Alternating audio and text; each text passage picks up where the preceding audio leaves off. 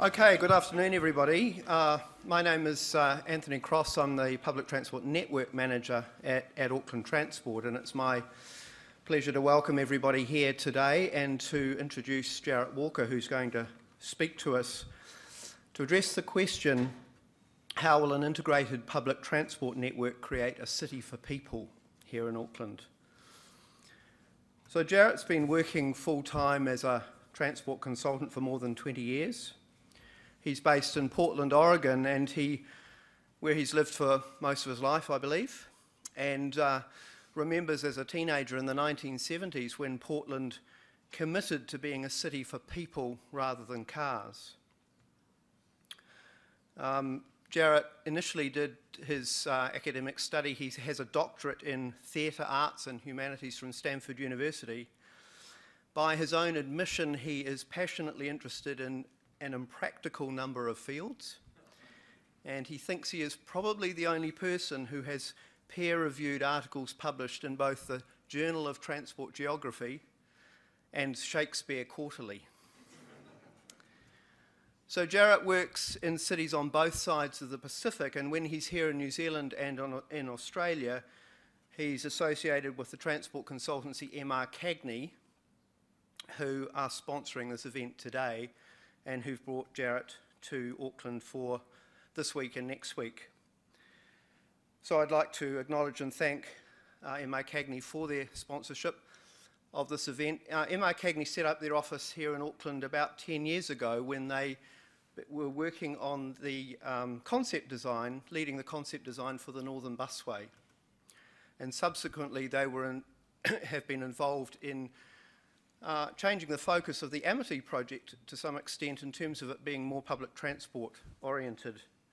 And of course that's now being manifested in the about to be opened Panmure bus train interchange and the beginnings of a busway in East Auckland.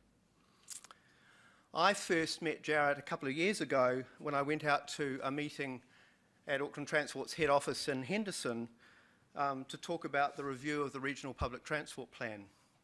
I remember the day very well because Jarrett and I travelled back into Britomart on the train together about midday, and the day was the 9th of September 2011, the opening day of the Rugby World Cup, and there were about 20 people standing in our train carriage at midday at Henderson, and we were leaving people behind as we went through stations subsequently. And I remember ringing a colleague back at our office here at Bledisloe and saying, I think we've got a wee problem on our hands. I just remember Jarrett sitting there being very bemused by all these people waving red and white flags and asking what country they were from, and they were Tongans, obviously, on that first day. So as a result of that first meeting, we ended up engaging Jarrett and MR Cagney to work with us on a fundamental restructure of Auckland's public transport network, which we now refer to as the new network, and which is now embodied in the recently adopted Regional Public Transport Plan for Auckland. So the principles of that network, a simple, legible and connected network of frequent services complementing the rail system and the Northern Busway, have been very enthusiastically received, most recently when we consulted on the network for South Auckland.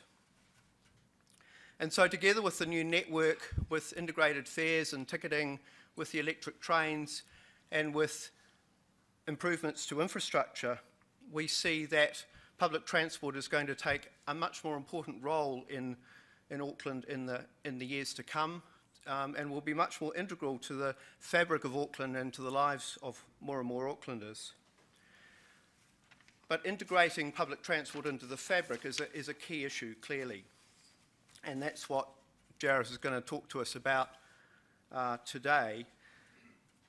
Public transport needs to be a good citizen within Auckland and to relate well to the urban areas, and especially here in the city centre, if it's to be effective, and if better public transport and a better Auckland are to be mutually compatible. So I'll hand over to Jarrett now. There'll be time to answer questions at the end of his presentation. Jarrett.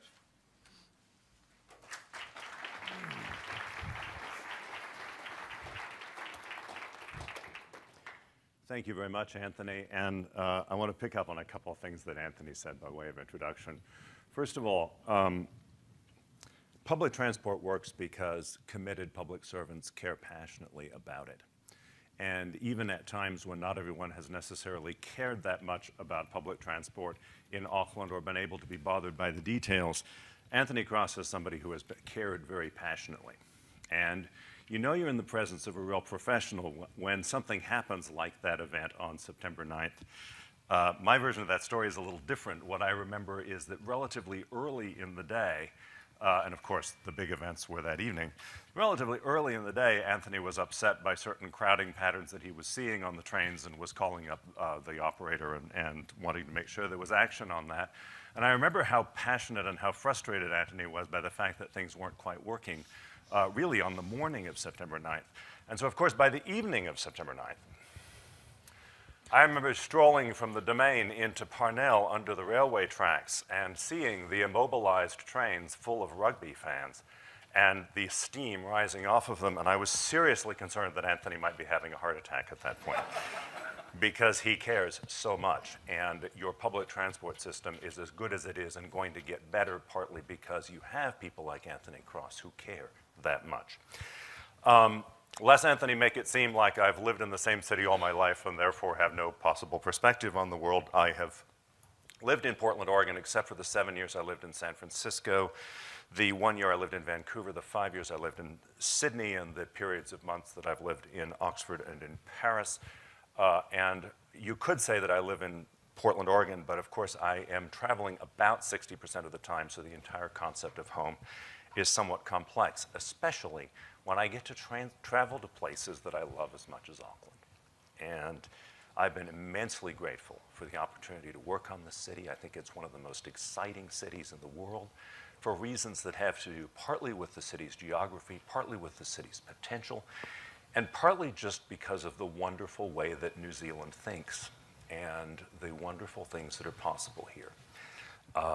I live in a country that is much more immobilized by ideology. I live in a country where lots of people think that working together with people who disagree with you is evidence of weakness.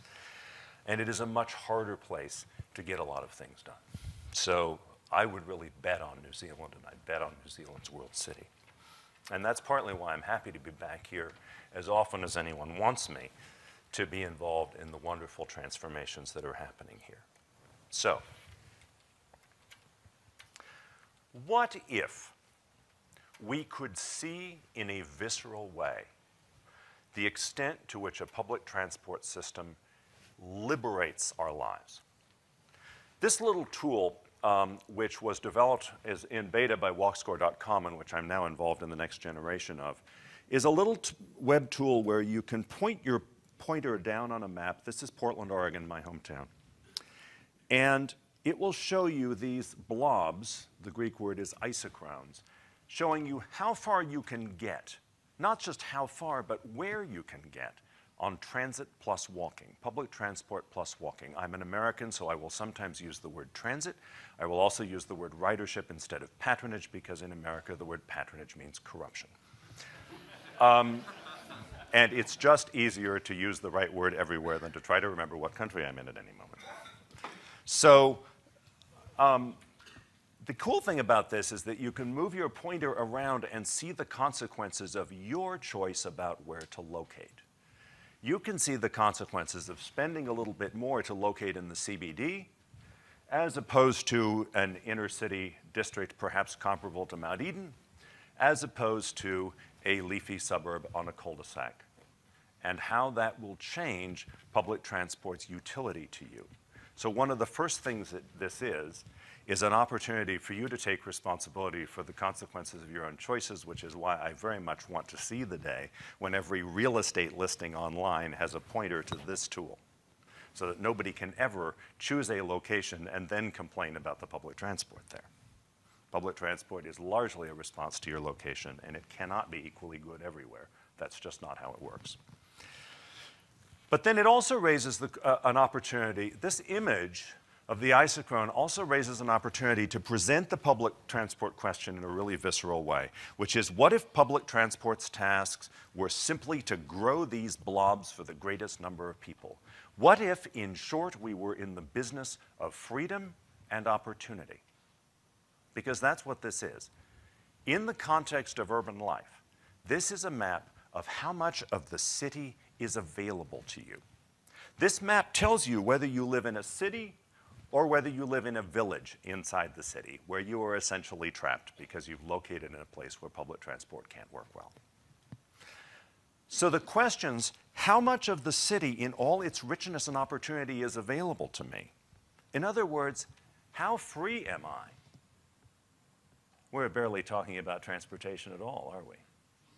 And whenever you hear an engineer banging on in a way that seems kind of abstract about travel time or about reliability or about any of those things, remember that the engineer, in their own language, is talking about your freedom.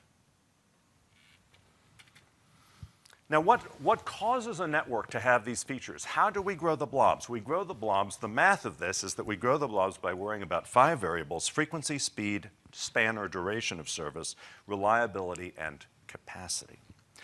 Now, it turns out that among these, frequency in particular is an awfully challenging thing to talk about. And I've encountered this all my career. Frequency and span, but particularly frequency, are invisible. You can't take a photograph of frequency. And in a world where we increasingly communicate in photographs without even text attached, this is a problem. A map of a transit network doesn't signify frequency unless it's been designed to. And many of the images that we routinely have about public transport, the insides and outsides of vehicle, the people who use it, you can get an enormous amount of information about public transport visually, and that can make you feel like you understand it without ever really confronting what frequency is. Frequency is hard to explain to someone who doesn't use transit. Regular public transport riders understand frequency very, very clearly because it defines the experience of waiting. But in America in particular, and I'm working right now in Houston, for example, and in Houston I have the challenge of the decision makers of that city being virtually entirely motorists. And I have to find a way to explain why this thing called frequency matters. And I have to say things like, imagine there's a gate at the end of your driveway that only opens once an hour. If that were your problem, first of all, you'd feel trapped in your house, which is exactly how public transport passengers on low-frequency services feel. You'd trapped in their neighborhoods. And second, you'd probably realize that maybe instead of a wider freeway or speeding up the service, maybe the top priority is to get this frigging gate to open more often. Well, in public transport, that's expensive. Frequency is expensive. Double the frequency, you've doubled the cost of running the service, which is why we are obsessed now, especially in North America, with not just husbanding frequency, planning networks where the starting point is how do we maximize frequency? And the answer is, of course, we maximize frequency by running the fewest possible routes so that we can run each of them most frequently. That's why one of the things I'm proudest of about the Auckland Network Plan is that it dramatically cuts the number of routes in a system. And whenever you hear any public transport executive bragging about how many routes they operate, please understand they are not bragging about the quality or quantity of their service, they are bragging about its complexity. It's about making the system simpler. And what's happening now, and I've had a major role in this, in spreading this idea, is that all over North America and Australia, we're seeing frequent network brands, where the information system is being used to highlight where the frequency is and to help people understand why frequency matters. Slogans like turn up and go, the wait is over, the network for people in a hurry, and the slogan that I coined in my book, frequency is freedom, because frequency is freedom. More than anything else, the wait is what keeps us from public transport.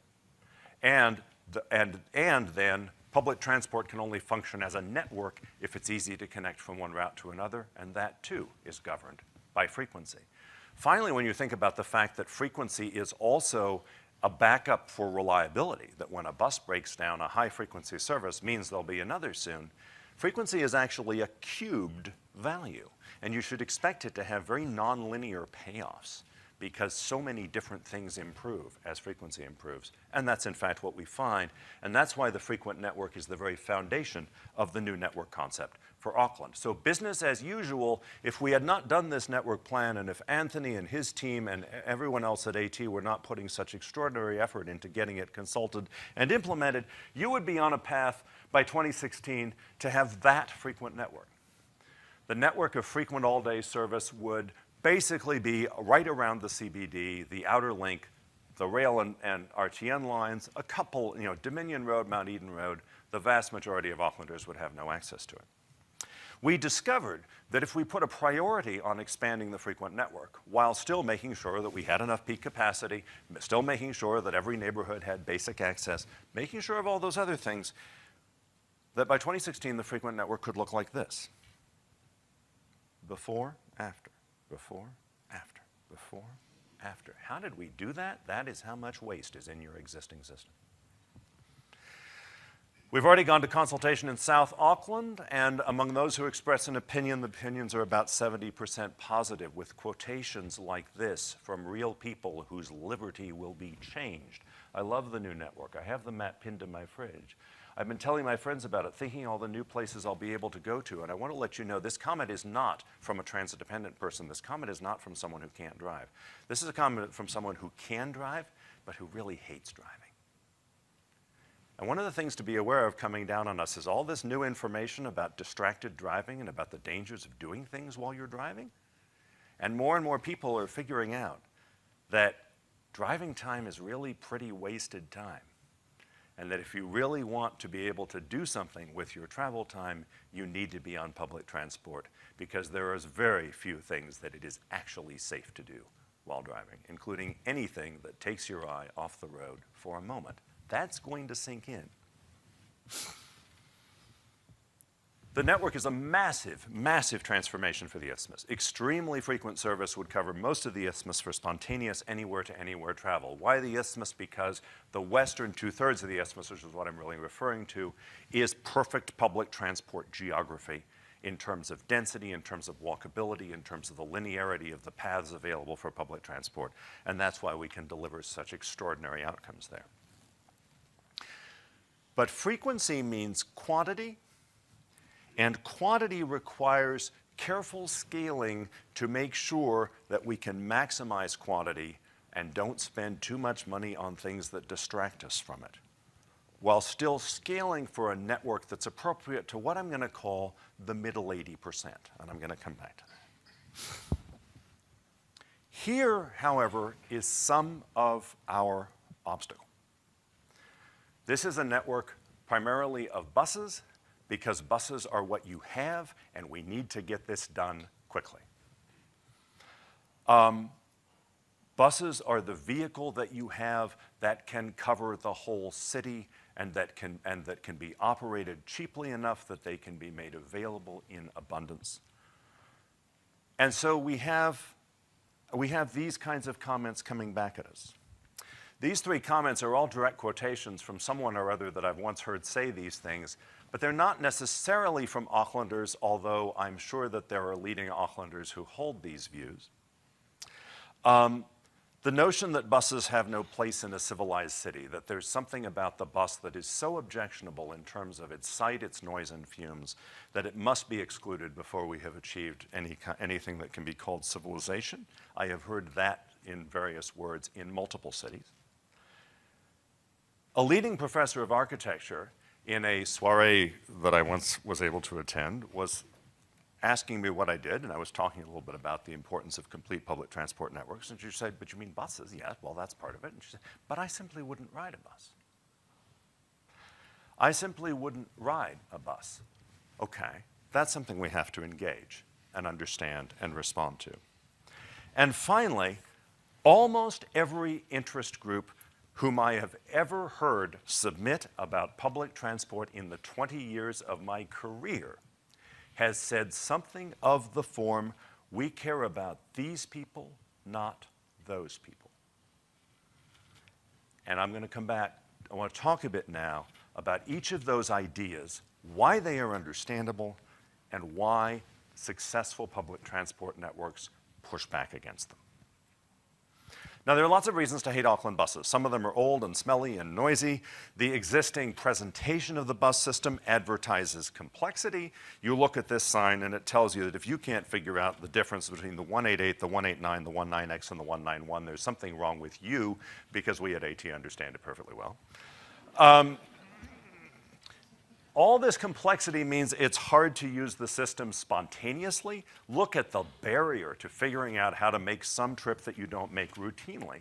And as a result, the existing system has trained the people of Auckland that public transport is mainly useful for a trip that you make regularly and know how to make, but that you really shouldn't go out and explore, because you might get mixed up between the 189 and the 199X and end up on some remote street corner where the next bus will rescue you in an hour. This is all seemingly unrelated to civic goals, which are very much about the utility of public transport and about achieving extraordinarily high levels of public transport use. And finally, partly as a result of their apparent complexity and their apparent poor utility, they seem to add little to the urban environment. And the low utility of buses shows on your bottom line. There's a wonderful 2011 study of 11 peers of Auckland whose purpose was to motivate Auckland to crawl out of the dungeon. I think this doesn't begin to capture Auckland's potential, but it certainly is true that when you stack Auckland up against cities that are even of similar size but have much more sophisticated transit networks, you find that it's not doing very well. But now you have these things called the links, and they're very popular. And you know why they're popular? Because they're simple and they're frequent. Now, we don't necessarily advertise the frequency, but that's actually the foundation of it. The foundation of why, if you live in Ponsonby or Parnell or one of the other inner city services that are areas that are served by these buses, you know it's always coming. And you can see that list of all of the destinations along the top of the bus and know that if you hop on the bus, you'll get to all of them. The links are the key to a new vision of public transport, which is about advertising simplicity, advertising access, and welcoming spontaneous travel, not just your rigidly scheduled commute. And you could think of our proposed network as a whole network of simple, legible, frequent links. In fact, one way you could do it, there are about 20 or so distinct frequent routes in the proposed Isthmus network, and you probably could come up with 20 colors and 20 comparable liveries if you wanted and have a real rainbow experience as these things go through your city. That is one remarkable way of making service legible, and I want to congratulate New Zealanders for the courage to do it, because in North America, most of our public transport systems are so limited that, for example, the operating base is one giant stack, and the buses have to come off the stack in whatever sequence they went in, and you could not possibly guarantee that you would put a blue bus on the blue route. That is something that your country is well ahead of America on. What this means for the CBD, a CBD that has to be about pedestrians and has to be about joy and the merging of joy with work, the merging of the errand with the spontaneous experience. You have to have abundant links that are frequent, legible, and direct, so that when you are in Freiburg Square and you suddenly want to be in Ponsonby, it's obvious how to do that, and you'll be there soon. That sense that the city is available. So the new network means all these things, this massive simplification. It does cause a drop in CBD bus volumes, but it means the buses that remain are more important and are serving more people. Buses doing more work. If you don't like buses, but you like pedestrians, I have to remind you that buses are fountains of pedestrians, spewing pedestrians into the urban environment, where they will shop and work and do various interesting and surprising things that make a great city. So facing that, how do I respond to this claim? I guess I'll give you a tour of some places where, if buses have no place in a civilized society, we would have to call these places barbaric. Let's start with Paris. Paris, where I lived in the 1980s, has the world's densest metro network. There is no other city in the world where you are more likely to be right next to an underground subway station than Paris, because the network is very dense, the stations are very close together. There's a station near practically everyone. When I lived in Paris in the 1980s, The consensus was that Metro is the real public transport system. And there are these stinking buses running around on the surface, getting in the way of our cars, which are mostly for unimportant people. And if we had a government that knew how to, that if we didn't have to take care of these unimportant people, we would be able to get these buses out of the way. And that was very consistent with the idea of a Paris that needed more space for cars. They had just built a freeway down one side of the Seine and were still in the process of planning for another, a project that has long since been mothballed. Now, 20 years later, during the last decade especially, Paris has reached a completely different consensus. First, that transit must be abundant. Second, that we need fewer cars and we must do absolutely whatever it takes to make not to push people onto public transport, but rather to attract them. And that therefore, buses simply must succeed. They simply must. And so let's look a little bit about what the bus has become just in the last decade in Paris. First of all, you see the interior of that vehicle, and sometimes I will throw that thing up and say, hey, can anyone tell me if we're on a bus or a tram? It actually takes a while to see the wheel wells that would signify that this is a bus. Every effort has been made to minimize the felt difference between riding a bus and riding a tram. Not that there isn't still a difference, but that buses, with their ability to be so abundant, have to be made attractive. That's the calculation, because you start with the urgent need for the sheer abundance of it. Buses in Paris are transparent. Absolutely no bus wraps whatsoever. Absolutely nothing covering the windows ever. That is also the rule in Portland, Oregon, where I am from. There's something interesting going on when you put something on the windows that makes a bus opaque. First of all, it makes clear that you're more interested in the opinions of people outside the bus than inside the bus, right? Because you're talking to people outside the bus. That may be true at a certain moment in history, but watch out for what it really means. Second, human beings don't really like going into a space that they can't see into. Do you wonder why we have glassed conference rooms? Do you wonder why there's so much glass in our offices now? Human beings want to see where they're going. It's not pleasant to get onto something that you can't see into. This is my same objection to overly tinted windows. Now, while this particular shade of green in the glass may strike you as a bit retro, the bus is completely transparent. You can see right through it and see what's going on the street on the other side. That transparency is saying, take us for granted. We're not here to sing and dance for you. Take us for granted. See right through us. We are just part of the transportation network. We are just part of the street. Exclusive lanes. The debate about exclusive lanes is difficult everywhere. But in Paris, a mayor by the name of Bernard Delanoë said that something has to be completely transformed about the way Parisian streets operate. And they figured out that a multi-purpose lane that accommodated buses and bicycles was the solution. What did they do? Did they do an apologetic little demonstration project on one little street and hope that it would work? No, they converted the entire city at once. Every famous Parisian boulevard that you can think of now has a bus lane on it, with buses going faster than the cars go. And once that happens and motorists see that, the motorists get on the buses. They're just being rational when they do that. This is Rue du Faubourg Saint-Denis, which is one of the streets that climbs from the East Bank up to the Gare de l'Est in the east side of the city. The street only had 2 lanes. Actually, when I first lived in Paris, that was striped as 3 miserable narrow lanes where the cars kept going up onto the footpaths. Now it's striped this way, that gentle, suggestive median. Half the street capacity is given over to public transport. You know why? Because half the people who move down the street are on the buses. So that's fair, isn't it? Finally, because they are so useful, they are celebrated by design.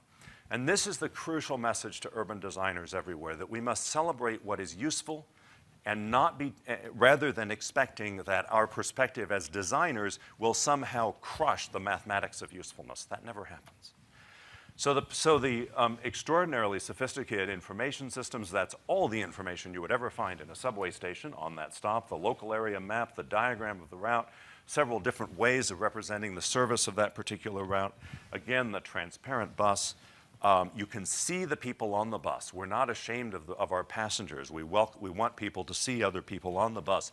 We want the sensation, too, that when you're in a bus on the street, you're still in the street. That's the other thing that transparency does.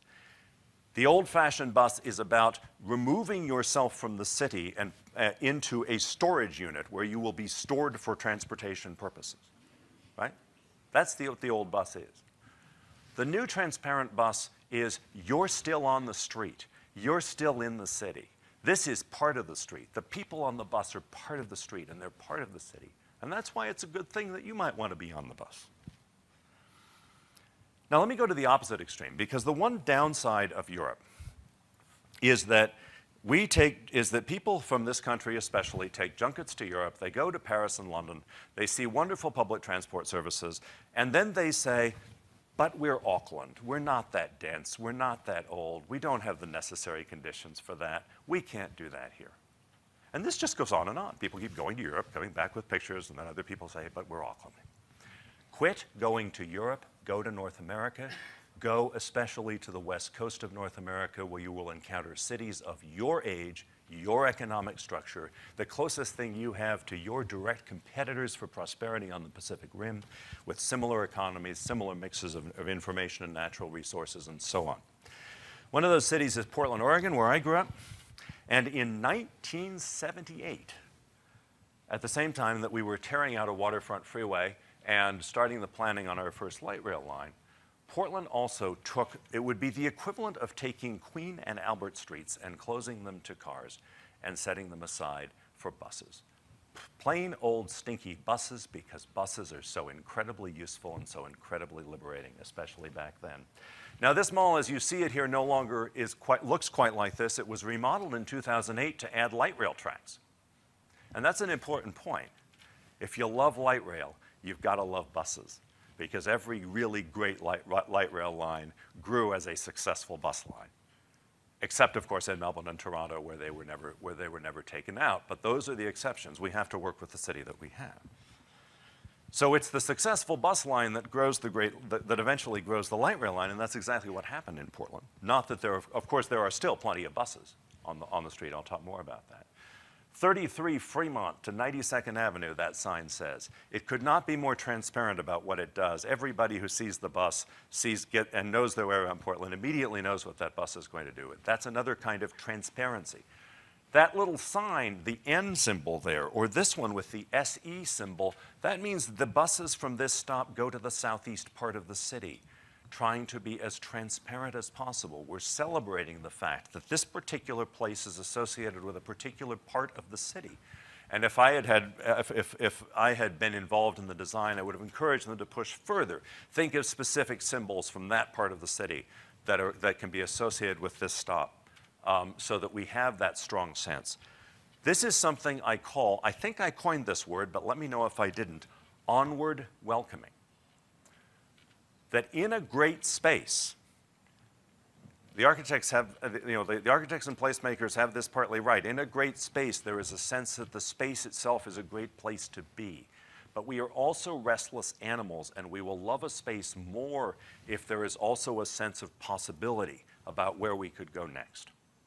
Think about being at the airport and how exciting it can be to just look up at that departure monitor and think of all the places that people are going to from here right now. That's onward welcoming. That's design that celebrates function. In Portland, the Hilton Hotel recently remodeled and had a choice between locating on the bus street here, where it has only one lane of traffic plus its pullout for running valets. They could have moved their front door to the other side of the building where it would be on a car street, and actually a very nice car street. They chose to keep it here because the bus mall was considered a more prestigious address. You can look at Vancouver, Canada, another city that functions almost entirely on buses, which has a very beautiful bus mall going through the center. Vancouver runs mostly on trolley buses. They run on wires like the little ones in Wellington.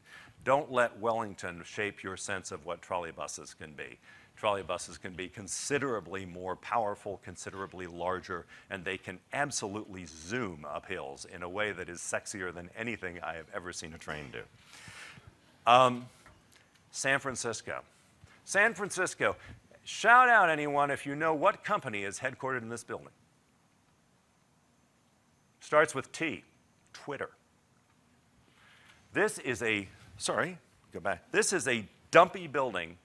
This was a dumpy building in a fairly derelict part of the city that nevertheless had spectacular public transport access. A part of the city that didn't have much shape or form, maybe a little bit analogous to parts of Newton in this city. And Twitter went into this building as their headquarters.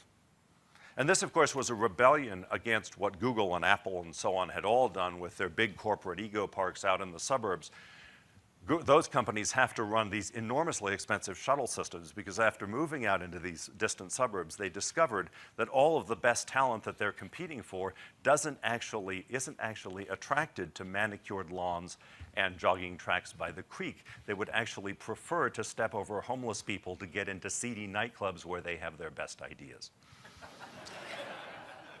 And so this is why San Francisco has now become so fantastically expensive. A friend of mine here in the audience who I had dinner with last night, I almost shouted him dinner when I realized he was a poor graduate student, and then I remembered that he still owns a house in San Francisco, which means I don't really need to worry about him. But that bus is part of why Twitter is there. That transparent bus, ordinary bus by American standards, but just fantastically useful. And you can see it's enormous because San Francisco moves fantastic numbers of people on them. And if you go to San Francisco and you talk to people there, you'll find you won't hear very often that buses have no place in a civilized city because they are just so useful. And what if we don't create workable space for buses in a CBD? Well, then you have Sydney. Sydney has a city rail loop. You want a city rail loop, you think that'll solve all your problems. Sydney already did that. They're building one light rail line, but they still need lots of buses for their inner areas. And unfortunately, the New South Wales government has never figured out how to study the CBD bus problem at the correct scale to actually address it. But Sydney shows you one thing, which is that hated wall of buses that people talk about. My business is being blocked by this wall of buses.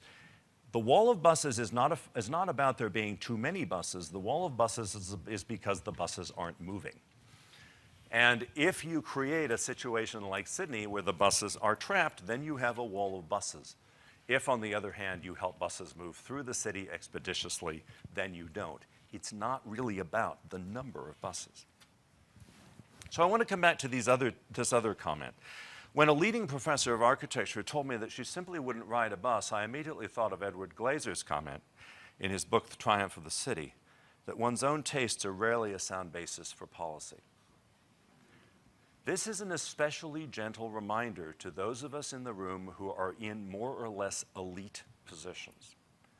I had to gently remind this woman that although she knows far more about architecture and about urban design than I probably ever will, the fact that she is a leading professor of architecture means she is not an ordinary person. And she's not the average person. She is in the position economically and in the position in terms of her background to make very different kinds of trade-offs to what most people would make. And so I have to constantly please remember, if you are fortunate enough to be a decision leader, that makes you unusual, and that your tastes may therefore not be like those of most people for exactly that reason. And so then we come to this. Now, I have to tell you that in this city, as in every city I ever work in, when we're trying to build a public transport system that is useful to everyone, most of our submissions are of the form, we care about these people more than we care about those people. Please focus on this demographic, not that demographic. It comes from both ends.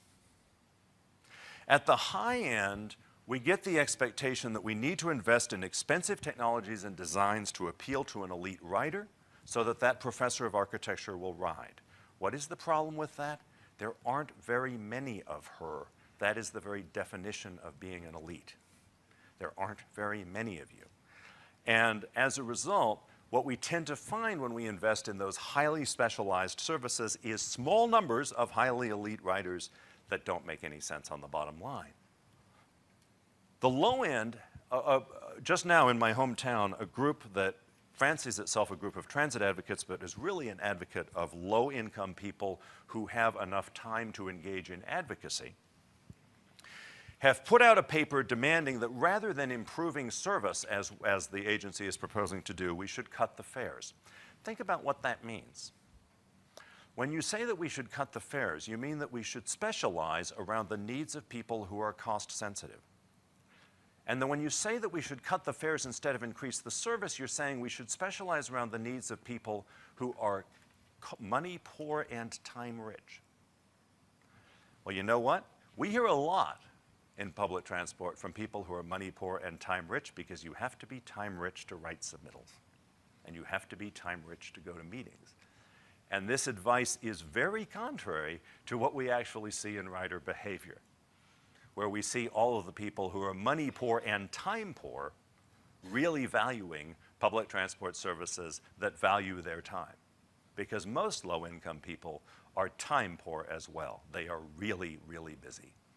And that's why we have to extrapolate their behavior, understand their behavior from what they do more than from what certain submittals tell us.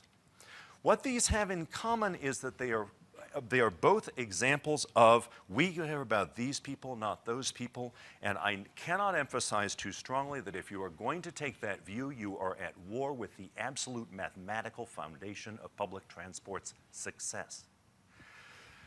Maximizing the number of people who find one vehicle useful is the very essence of public transport's success, and that means diversity.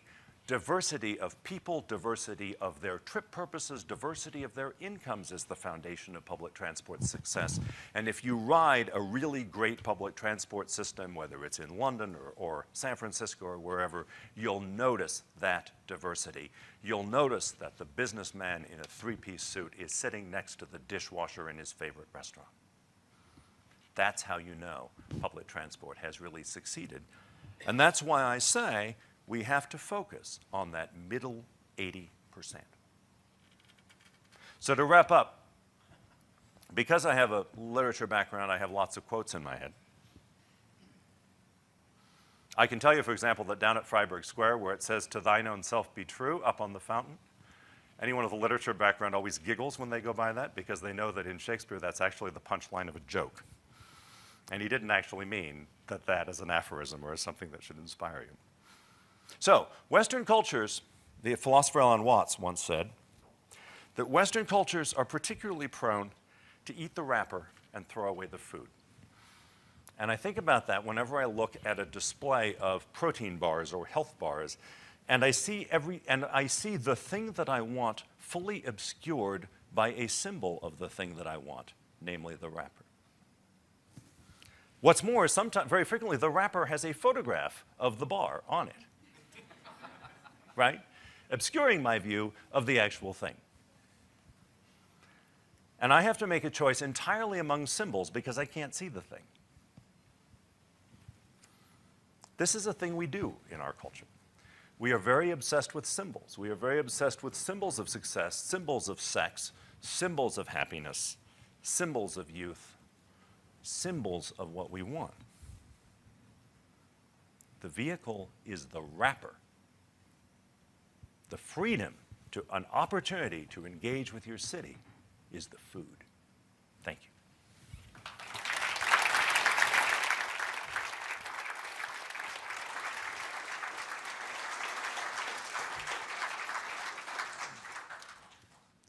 Thank you, Jarrett. That's really useful and thought-provoking and inspiring, and I'm sure it will generate one or two questions. I think we've got Susan, we've got about 20 minutes, I think, for questions. Susan's got a microphone. There might be one or two others around as well. Graham East at the back there.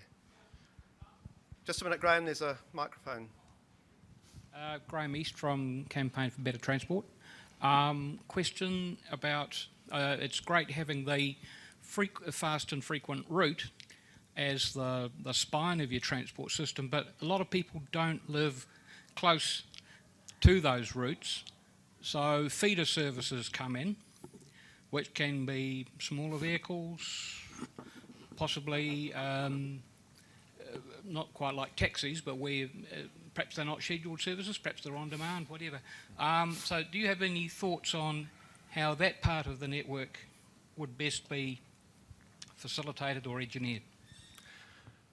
The success of public transport is overwhelmingly driven by the land use pattern through which it operates.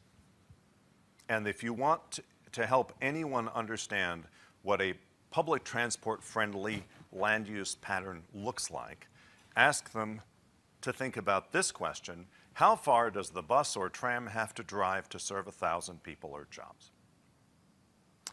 And if you're going down Queen Street in the CBD, the answer is probably 100 meters or less. If you're going down Great North Road through the inner west of the city, the answer is probably several hundred meters, maybe a kilometer. If you're going down Great North Road somewhere out between Newland and Henderson, it's probably a little longer than that. But if you're wandering up a squiggly road behind Titirangi into the Waitakeris, the answer may be quite a number of Ks. So that test helps explain why some people get frequent service and some people don't. And it actually comes apart into three parts if you think about that test. One is sheer density. How many people are there? How many jobs are there that we are serving by driving down this particular street? The second is walkability, a particularly quantified sense of walkability, which is how many people can walk out through whatever barriers the local street network has created. And the third is the linearity of the transit path. Does the transit vehicle have to wander around in circles in order to go through this area? That too means it has to drive further to serve the same number of people. The frequent network responds inevitably to those realities. If you live in an area that does not have those features and therefore is not on the frequent network, you're going to have a less frequent service. And what we did in the network plan was to identify that there are certain less frequent services that could probably eventually grow into frequent services. I think Hillsborough Road is a nice example. Not quite there yet, but something which in the context of a more useful network might eventually support that. But then there are places that really won't. The little squiggles, nooks and crannies, places where the street network is just too hostile.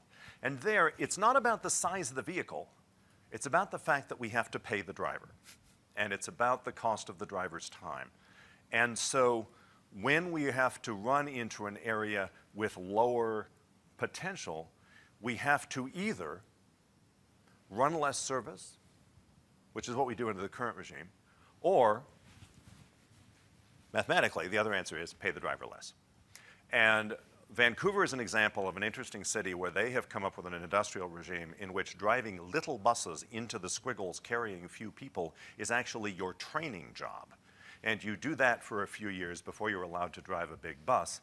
And as a result, they're able to provide abundant small bus service into the squiggles. But remember, it's not because the buses are small, it's because they have an industrial arrangement that makes that possible for them.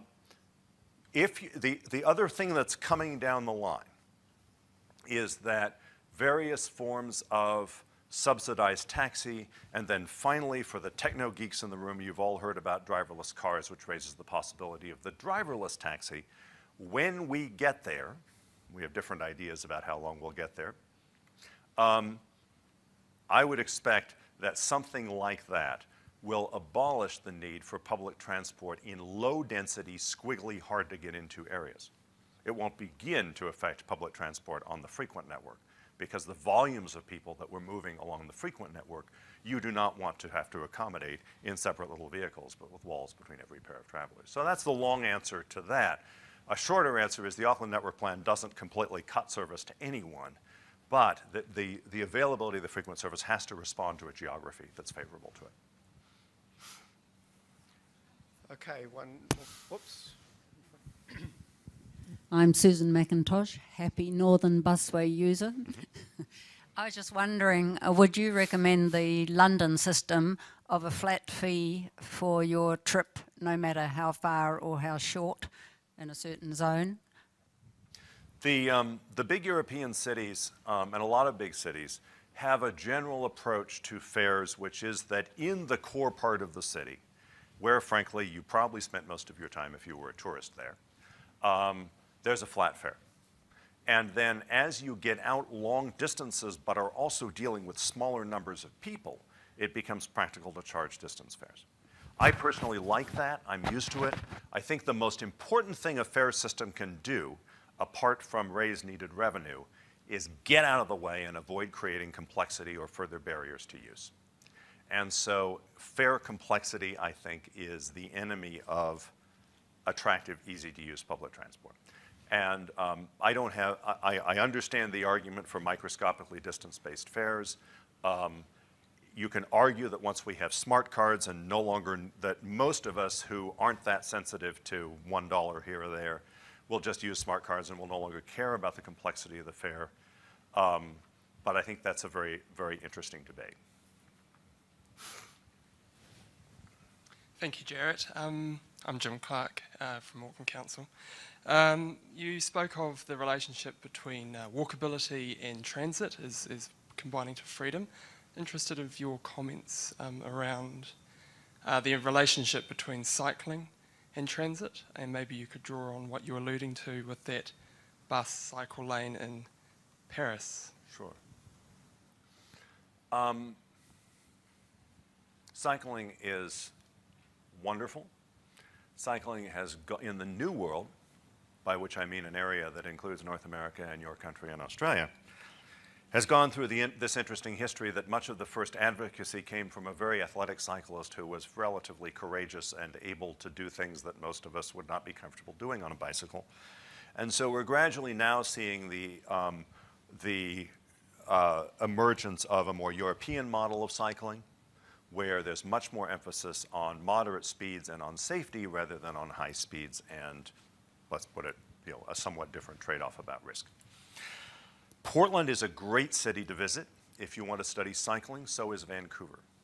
I strongly suggest, as it comes back to my theme, please, more junkets to Western North America, fewer junkets to Europe. Europe will inspire you as a kind of paradise in many ways, but it is not going to give you the practical tools for how to do that here in your city, in your economic conditions, whereas Vancouver, Portland, Seattle, those are cities that you will recognize as cities very similar to yours.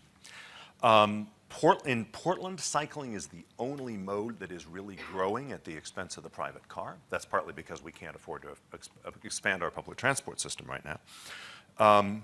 And I don't have any concern about cycling as a competitor to public transport at all. It always seems to be a win-win when we invest in cycling infrastructure, as long as I can get the cycling advocates to kind of try to stay on that page as well. And some of them more extreme are not. Some of them really think that everybody should be a cyclist and then we won't need all these stinking buses, but that's not really how it's worked. I do think that the integration of cycling into transit is something that is happening very rapidly on the coast I live on. It's happening mostly in the form of secured bicycle parking rather than in the form of taking lots of bicycles onto a public transport vehicle. Taking bicycles onto a public transport vehicle, whether it's using racks on the exterior or coming inside of a tram, is one of those wonderful ideas that only works until it becomes popular, and then there's no longer room for it. So it's not the real solution, and that's why I think cycle parking is a very important part of the package. Thanks, Jarrett. Any other questions? One over here. Over here. This lady here.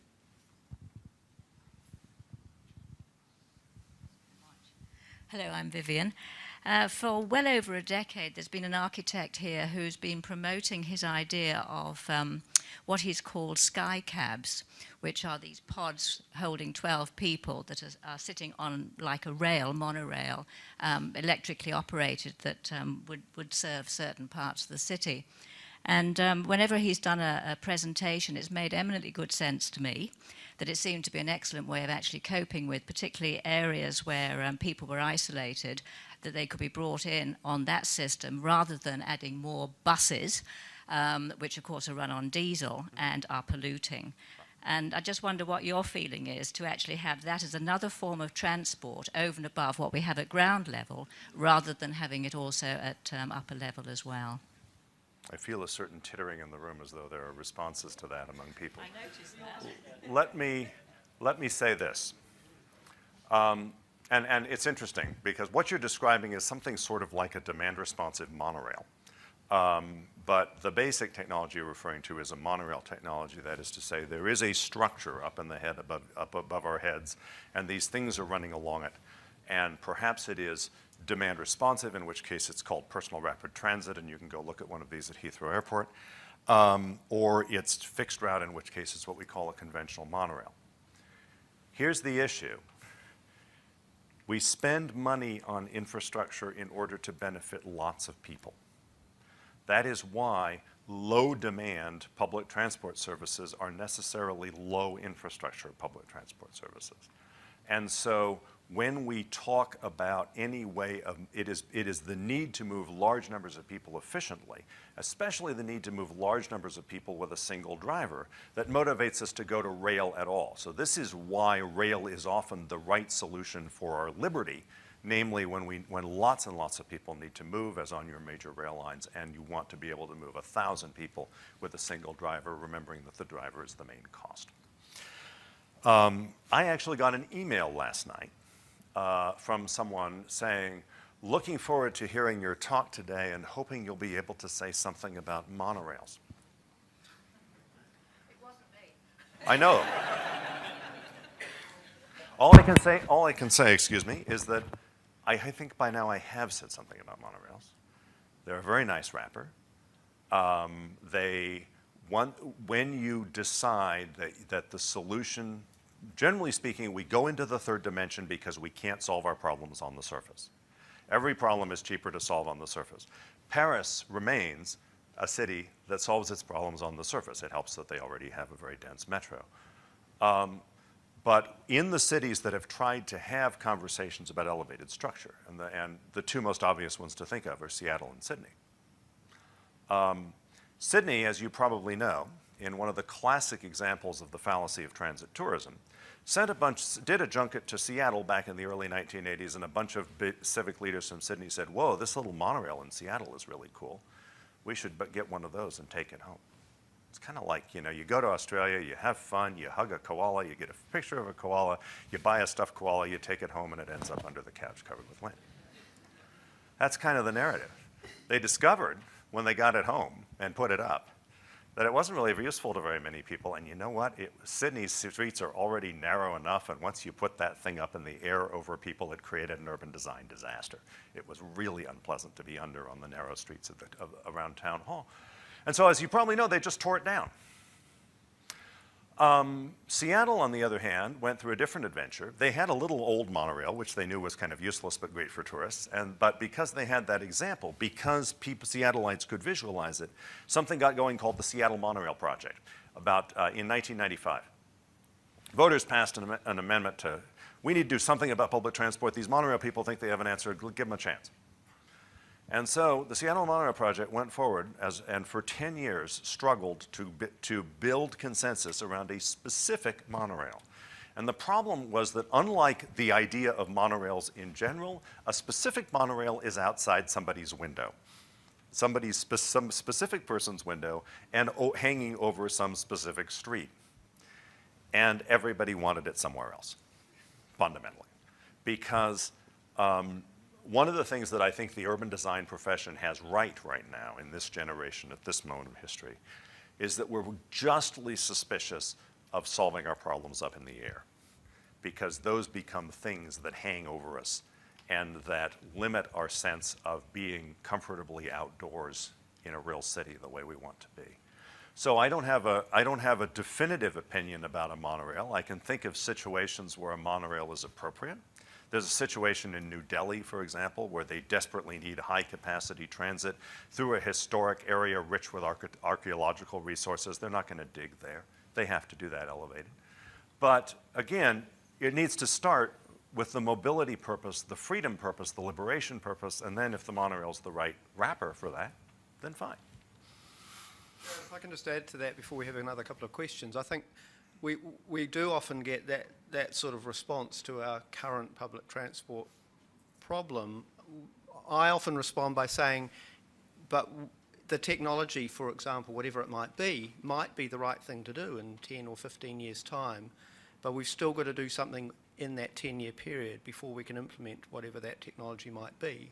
And that's what our new network is a response to, if you like. It's about using our current resources and using them more effectively. It doesn't stop us from thinking about other things that we might do in the future. Absolutely. So, and we've got time for another couple of questions, one at the front here. Hi, Jamie Walton. I just wanted your thoughts on, well, this year a couple of New Zealand scientists won an award for electric induction from like a buried cable for electric vehicles, and they're thinking of starting it out like at taxi ranks so that electric taxis can recharge while they're waiting at a rank. But they eventually think that these things, as roads are being resurfaced or whatever, be buried under the roads, probably on main routes first. So could you have like driverless, and as you probably know in Toulouse, they have a driverless metro system, and in Bordeaux they have trams that with no wires, so it's only live as the vehicle is actually over that section of track. So I think this is the way that these buried induction cable things would work with the electric vehicles. It'd only be like a pulse as in the vicinity of the vehicle. So could you see all that? You're talking about the main cost being drivers. Could you see these sorts of electric induction driverless vehicles being able to reduce the cost and extent of public transport? You're talking about two different things that are actually quite separable. Propulsion, electric versus diesel, electric versus internal combustion. There's an extraordinary amount of interesting work happening on propulsion. And there's no reason to believe that the smelly diesel bus is going to be the same even in 15 years. There's also, of course, always been the option of the trolley bus. There's all sorts of interesting work being done on induction that could eventually make more of our public transport services electric. But remember, the abundance is even more than that. You know, the number of people we can attract onto public transport by making the service abundant displaces so many car trips that even if we are a diesel vehicle, we are still coming out ahead on almost all of your environmental measures. So it's important. That's also a slightly symbolic concern. I'm all for it. I think it's going to make public transport vehicles more acceptable in communities, and I think that's great. The other thing that no city should do is wager its economy on a technology that is still more or less in beta or in a demonstration project state. And I realize this causes endless frustration for inventors who need some city to be the beta. But there have just been too many bad betas. And it's a very, and you know, people who've been in the business as long as I have heard so many technology pitches, and they all sound good. And you know, better try them out in like an amusement park or some sort of small context where you can really try them out first. The driverlessness is a different issue. Google, of course, thinks that we are all comfortable with the idea that we can step out into Queen Street knowing that that vehicle coming at us is driven by a computer and that that means it's going to stop when it sees us. And yes, that's actually probably technically true that it's more likely to stop. I think we're a long way from actually being ready to accept that in that road running context. However, as you mentioned, driverless rapid transit is happening. That's the rapid transit, you know, running down a subway track. It's a much easier problem than driving. And as a result, it's a much easier thing to make driverless, and it's already been done. If you come to the west coast of North America, we'll show you a system in Vancouver that has been running on driverless since 1986. That's a pretty accepted technology for rapid transit now. Generally, though, entirely grade separated, so I'm not necessarily recommending it for your trains here. I'm going to ask Ludo Campbell-Reid to wrap up the session in a minute, but is there just perhaps one last question for Jarrett? Just one in the front here.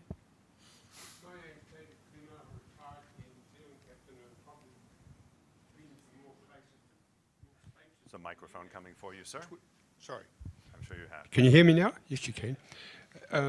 Apart from the 20 states that I've been to in the United States, best public transport system I've been in is Prague. Have you been there? I've been to Prague, yes. Beautiful. Problem I have with Auckland Transport, and I came with it this morning, we have, particularly in South Auckland, I would say, is an inconsiderate rabble that use the public transport. There's no education on how to use it. We have loud iPods, usually with rap. If you don't like that, you might as well get off the bus or the train. People get on the front, get off the front and hold the bus up. In the middle part of the day, the buses in our area are usually about half an hour to 3/4 an hour late. And what I want to ask Jarrett is public education and how to use public transport, I think is very important. A lady mentioned the Northern Busway. Brilliant. The people that use that are brilliant. And there's such a variation, but there's no public education on it. Thank you. I couldn't agree more. There's something else you're raising, though, which is, I'm glad to know that in New Zealand there's this confidence that education is all you need to change people's behavior. In America, we are a little more cynical about this and accept that a certain number of people are going to misbehave anyway. And this is very important because one of the sort of canary in the coal mine situations, one of the signs that your public transport is going into a death spiral is when the people who misbehave seem to be the dominant presence or seem to be controlling the environment. And the only antidote for this is to fight back against it very hard by doing everything you can to create public transport services that are useful to enough people. Because in San Francisco, when people misbehave on the bus, there is somebody right next to them who tells them to cut it out and who shames them and who calls the police if that's necessary, because there are so many people on the bus and because everybody on that bus knows that people who misbehave on the bus are attacking the city's economy. You know, anything that pushes people away from public transport is an attack on the city's economy, and you just don't put up with that. So it's just a matter of changing the mood on the bus, the calculation on the bus, so that, and what you find is that the misbehaving rabble, I think was your term, simply behave better when they are being watched. And although in America we watch a lot of them with security cameras now, there's nothing like ordinary people being around you to make you behave, ultimately, and we see that everywhere. Thank you so much for that question. Thanks, Jarrett. I'll hand over to Ludo now. Thank you. Blimey, there's a packed room. I just was sitting in the front for about an hour and then turned around, and it's extraordinary. So thank you, everybody, for coming. What a great session. I suppose, Jarrett, you know, there's a lot of wisdom there and a lot of skill, expertise, and I think people need to be very positive about what's going on here in Auckland. I was part of a session this morning with the Chief Executive talking about something that sounds a bit boring to some people here, but the new long-term plan, which is in effect the group business plan for the council over the next 10 years. It's a very important document. It's where we're going to be putting our money and where we're going to not be putting our money. It's a very important point. The last 3 years has been the old legacy council's business plans, just delivered forward for 3 more years. Those legacy councils never had the Auckland plan. They never had the city centre master plan. They never had an economic development strategy for the region. And I think there's a very important point we're about to get to, where here we are with Auckland Transport. Again, I've spent some years at Auckland City Council fighting my traffic engineering colleagues and them seeing me as a pariah, the devil reincarnate. And that is no longer the conversation that we're having. We're doing this together with these people. They are colleagues and we are all working together. And I think, Jarrett, you might also reflect on a city that is changing as well, that's maturing, kind of growing up, not behaving like children anymore. And, you know, I think this is a really key piece in the history of Auckland. And so, you know, Jarrett's points today are really, really important. And I think a few things that struck me, I thought the idea of the conversation around frequency is freedom. And I kind of get an emotional kind of person. That's the way I am. But I think it goes very deep, that point. You couldn't be more right, actually. The issue around quality, not just quantity. So I like the idea of less routes, more simplicity, rather than more routes and more complexity. It just really is a change of attitude. Low PT is a barrier to spontaneity. I mean, that's exactly right. You know, you want to be able to say to your wife and children, let's get on the bus and head up Lake Road. you know, where I live in Devonport, we feel quite isolated down there. You've got to get a car out of Devonport, get the ferry. But, you know, Lake Road used to have a tram running up and down it. You know, 50, 60 years ago, 1956, Auckland's PT, passenger trips a year, probably 110 million trips a year. We've got to 70 million. Well done, that's fantastic, we're moving in the right direction. But, you know, it's in a way not so much Brave New World, but back to the future. So I also support your point about monorails and new technology. I'm not too sure whether we are confident of those things yet. And that's another piece of this, is about confidence in the PT network. Buses are fountains of pedestrians. I mean, that's just brilliant. That's exactly what we've got to do. I could see a bus mall on Queen Street. You know, we don't need a pedestrian mall, but how about we get rid of the cars and put buses up and down? So we're talking with AT about that at this very moment. So there's some exciting things. Don't push people onto buses, but attract them onto buses, and that's a really key thing. That issue around bus wraps. You know, if you're in a car and you're behind a bus, it's almost like driving without your wing mirrors or without your rear view mirror. You can't, the bus is a huge obstacle. You can't see past it, you can't see through it, you can't see around it. It's quite intimidating. So the bus wraps need to come, they need to be wrapped off, I think, and that's something we need to talk to our colleagues, and I'm sure they're on with it. And compare with like-minded cities, not like-minded, but like cities. So stop comparing ourselves to Copenhagen and Stuttgart and Dusseldorf and all these places, but compare ourselves to Melbourne, who actually took our trams off us and gave us their diesel trains. So we have to learn from our mistakes and move forward. And Jarrett, you've been here many years now, working as a consultant for the city, and I think you should be very excited about the work that you've been doing. It's been a journey. You're really here at a key point in our time, and I want to thank you very personally for all the help you've given us. The conversation's less about attack and more about reward now. And I think you can also spot a changing of the guard, a changing of cultural mindset. So it's a very, very exciting time. So look, without any more ado, the key thing, I guess, for me is really seeing that PT and city growth are inextricably linked, and we cannot have one without the other. So that's the kind of key point for me, and it's just a real privilege to work with people like Anthony. As you say, he's a great guy, and we're all on the same page. A few moments where we don't disagree, but that's good. You know, perfection is boring, as I told my wife once. So basically, thank you very much, everybody, for coming today. Thank you, our sponsors, MR Cagney, Anthony and the team at Auckland Transport. It's great to be working with you guys so tightly. I'm enjoying it. Susan, you do a great job with all these conversations, as always. And thank you all for coming. And I think perhaps the next session we should have it, well, not Showgirls, that would be inappropriate, but some seedy nightclub to get the conversations going. So thank you very much, everybody, for being here, and have a great day. It's a beautiful day outside. Enjoy Auckland. Thank you.